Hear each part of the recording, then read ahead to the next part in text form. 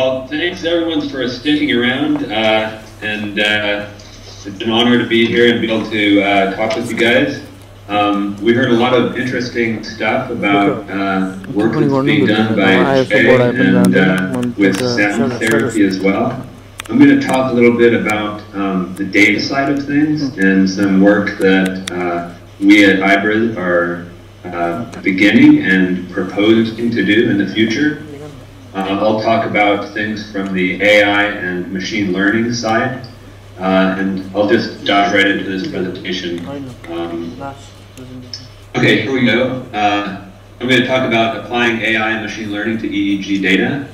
So first of all, you're probably all pretty aware of just how amazing artificial intelligence has been doing recently with all sorts of problems.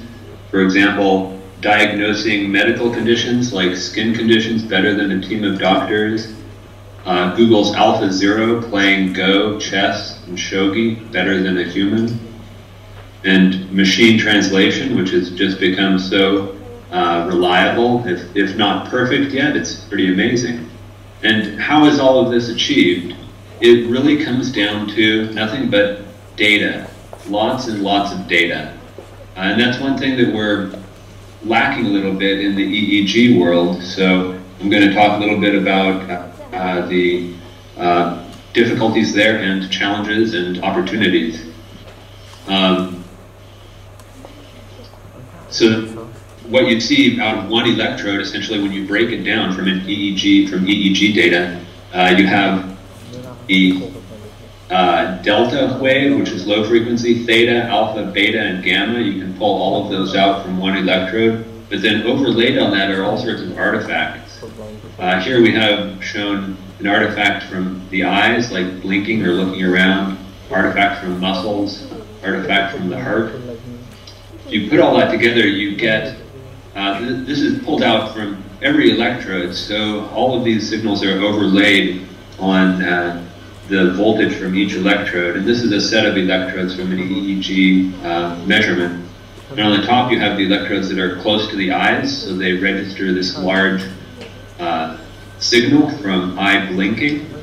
And you can imagine how you'd be able to process this to remove these artifacts. There are all sorts of other artifacts that can come up in trouble with data that isn't collected well or headsets that aren't applied well. So these are big challenges which Jay mentioned when we talked earlier that face scientists and researchers working with the EEG data.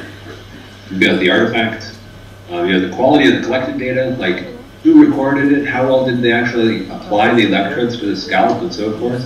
And then, as I said earlier, simply the quantity of data is the limiting factor. A lot of the work that's been done has been with 50 or fewer. I mean, 50 is a lot of samples for EEG research these days, but it's nowhere near the millions that are needed for doing real quality neural network applications. Additionally, so EEG data, they look at the amount of signal in each of 5 different frequency bands, delta, theta, alpha, beta, and gamma, and that's sort of like saying, let's take an image and look at the amount of red, green, blue, and yellow at each of 4 different points and try to classify it with just that. You aren't going to be able to do very well. So that gives you sort of a feel for how far away we are from having enough data to really read a state, measure a very particular state using EEG data. Hey, Dan, can you explain what artifacts are? Many of us here don't know what that means. Artifact? Yes. Okay, yes, that's, here on this plot you can see an artifact is something that you don't want in your data, essentially. So it might be here if the subject blinks or moves their eyes around, you get this stuff going on. Or if they clench their jaw, you might get something like this going on. And you see that here in the real raw EEG data with this big hump happens. That's because someone blinked.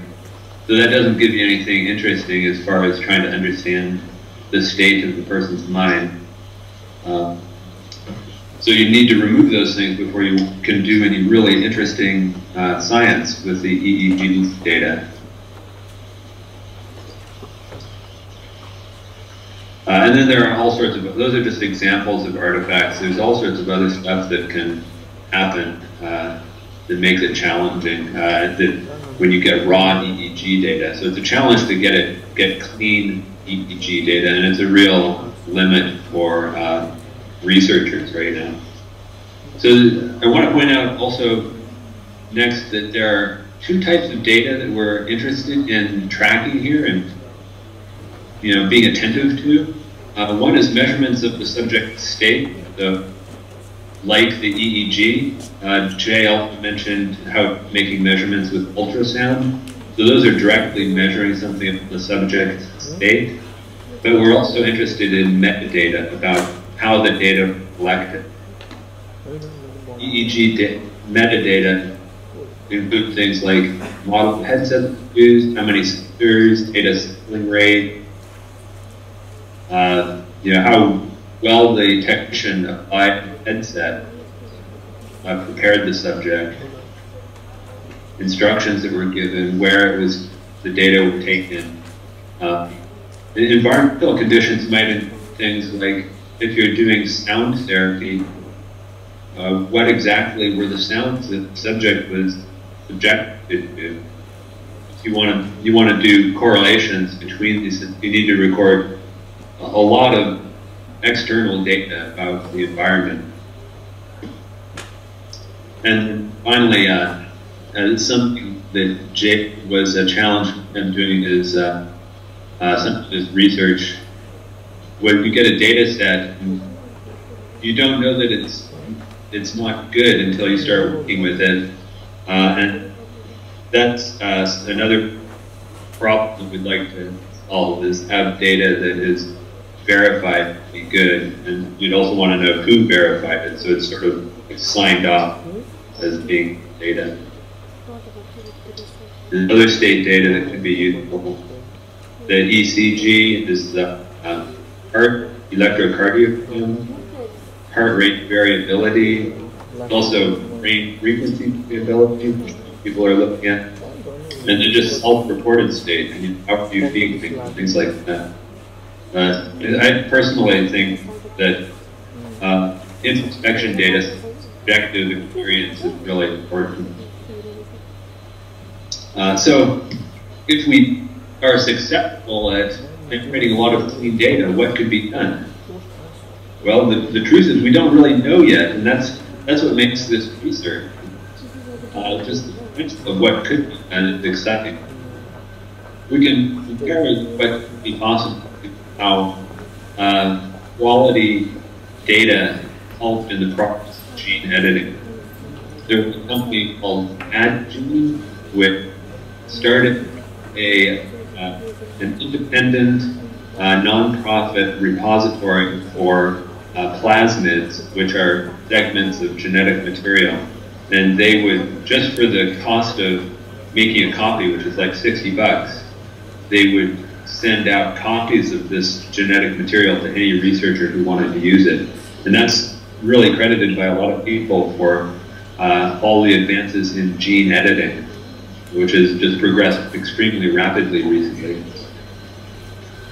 We would propose a similar model for EEG data, to have a repository where we have samples, lots and lots of data which has been validated and well documented with metadata.